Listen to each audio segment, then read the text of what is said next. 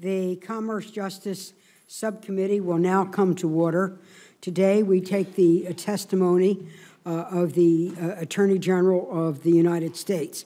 The committee wishes to welcome the Attorney General, and we know he will be testifying on DOJ, the Department of Justice's budget, its priorities for fiscal year 2014, and also the impact of sequester this year and next year in terms of the impact on the Department of Justice, its mission, because of its impact on its employees.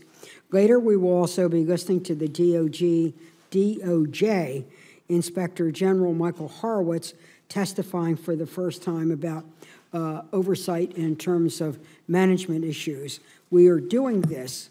Every one of our hearings listening to the Cabinet, we invite the Inspector General to come so that we have a better sense of how this committee not only spends money, but how we can be a more frugal, more efficient government and to get value for our dollar. Today, we'll discuss how the Justice Department's 2014 budget strengthens national security and counterterrorism, protects the safety and security of the rights of citizens, and how the department ensures it uses taxpayers wisely. It enforces, the Department of Justice enforces and defends the interest of the United States. Public safety against threats, foreign and domestic, seeks punishment of the guilty while providing leadership in preventing and controlling crimes and ensuring fair and impartial administration of the justice of all Americans. That's a lot.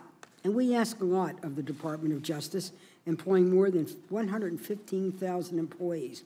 26,000 of them are federal agents, the FBI, DEA, our U.S. Marshals, ATF.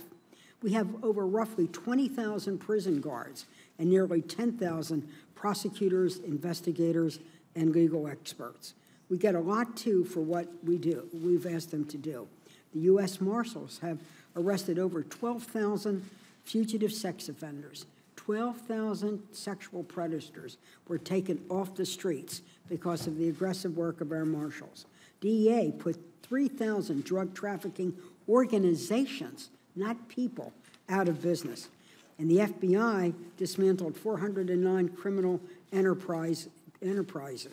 The U.S. attorneys collected $13 billion in criminal and civil penalties, going again after the bad guys. They're the guardians of our justice system, and we want to make sure that we let them know we value them. So, Mr. Attorney General, when we get ready to turn to you, we want them, for all those people who work at the Department of Justice, administering justice, protecting America and its Constitution, we want to say thank you. In Maryland, we have many agencies with many wonderful accomplishments, and I'll put those into the record. We ask a lot of the Department of Justice, and as we look at this year's budget, we know that the Department of Justice has got a request from the President of $27.6 billion. We also know that in fiscal 13, we enacted a $26.8 billion, but then you faced a sequester, which took the entire funding down by almost $1.5 billion to 25.3. Those are numbers, but wow, they must have had just a tremendous impact, and we're going to look forward to hearing about that impact. For us, we look for community security, national security, oversight, and accountability.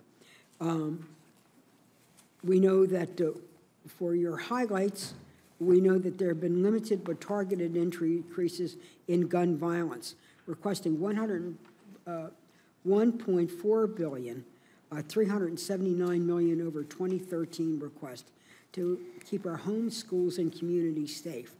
I like the fact that we want to help states improve the quality of criminal records and also mental health records, allow schools to hire school safety personnel, and train local police on how to respond to these threatening incidents. While we're looking out, though, the threat that I consider the new enduring war is our threat to cybersecurity. In the last month, DOJ has charged cyber criminals in a $45 million ATM heist. Why rob a bank when you can do an ATM heist?